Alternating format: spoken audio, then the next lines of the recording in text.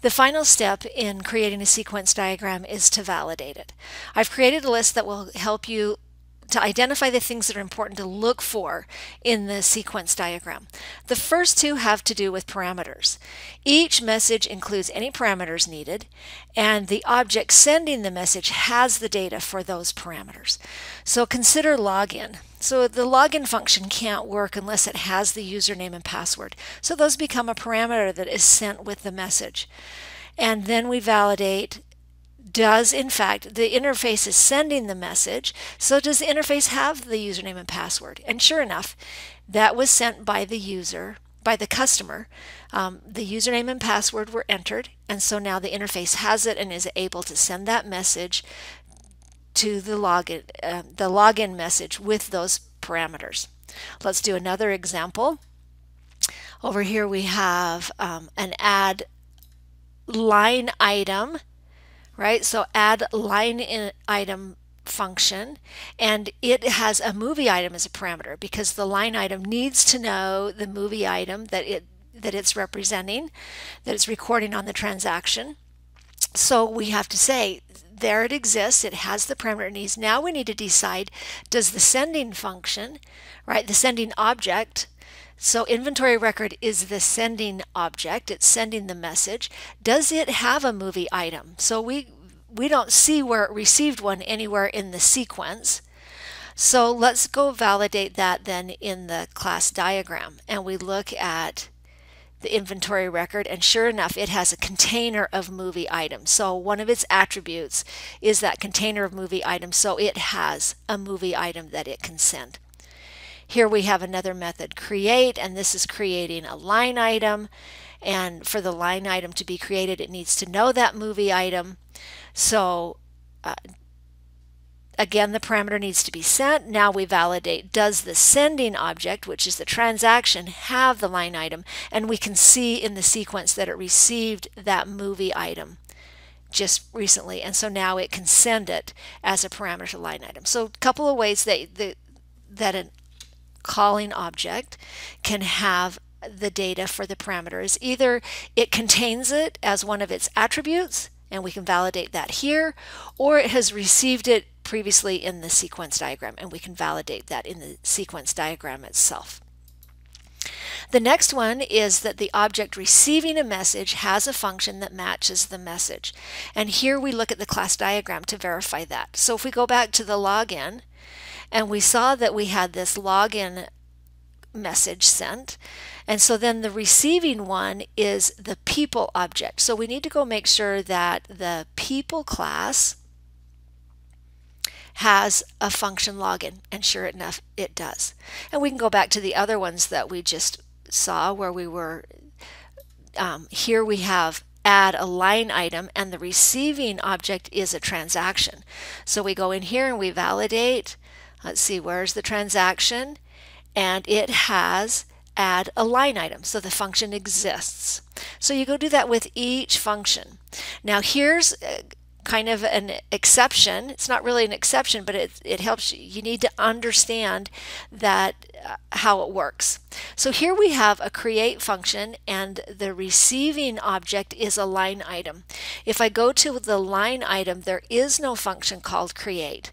So we have to remember that when we create these class diagrams, we don't put in the functions that are common to all classes. The constructor, the getters, the setters. You notice that they don't show up in here. Those are common to all classes, and each of these classes will have those. And what we see here is that this create is in fact a constructor. It's creating a new object of type line item. And so here's one case where we won't actually see that function name because it's a constructor and therefore doesn't show up in our analysis class diagram.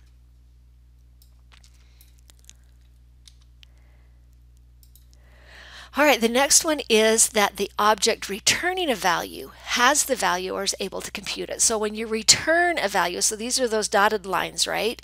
So here we have the line item object returning a line item, and sure enough, it has that. That is in fact itself. So the line item is created, then it's returned to the transaction, where it will be added to the transaction's container of line items. And so it has that for sure. Let's see up here. if we can find another one, only if I can make this work. There we go. So here we have a transaction being returned from the function add transaction. Does the customer have a transaction? Well, if we look, we can see that the customer in fact has a whole container of transactions. So we can find it there that it has that. We can also see that it just received a transaction, right? One was just created and then added to that customer's container of transactions. So two different ways we can validate that it actually has that transaction to return. Here we can validate that people is returning a customer. Let's see if people has that value to be able to return. And sure enough, people has a container of persons, and some of those persons are customers, some are employees. So it has this container that it can choose the right customer, the one, in fact, the one that matches the username and password, and return that object because it contains them. So you want to look at every time something is returned that the object returning it has it. We also want to validate that message lines and return lines are drawn correctly. So message lines are solid with a black arrowhead. Return lines are dashed with an arrowhead. Not all functions have return lines, so there are some what would be a void function would not have a return item or return value. So here we have rent movie doesn't have a return value.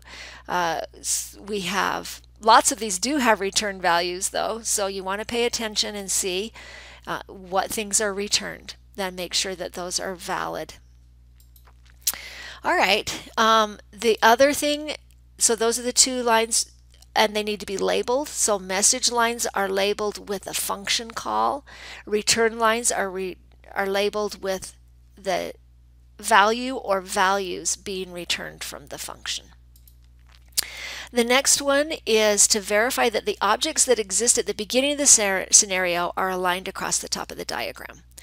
So the customer, the external customer, existed before this scenario began, and it began with them opening the app.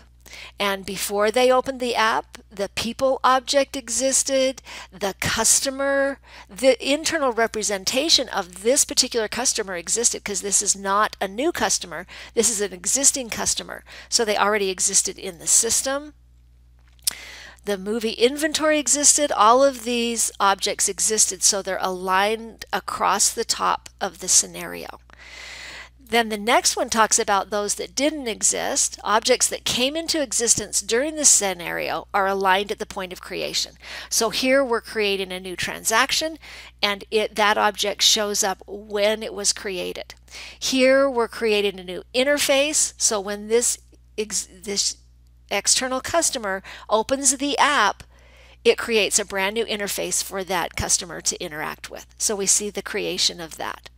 And whenever something is created during the scenario, the object actually shows up at the time of creation. Then execution occurrences align with object message sending and returning interaction. So here you have an execution occurrence showing up when this object is engaged in receiving or sending messages.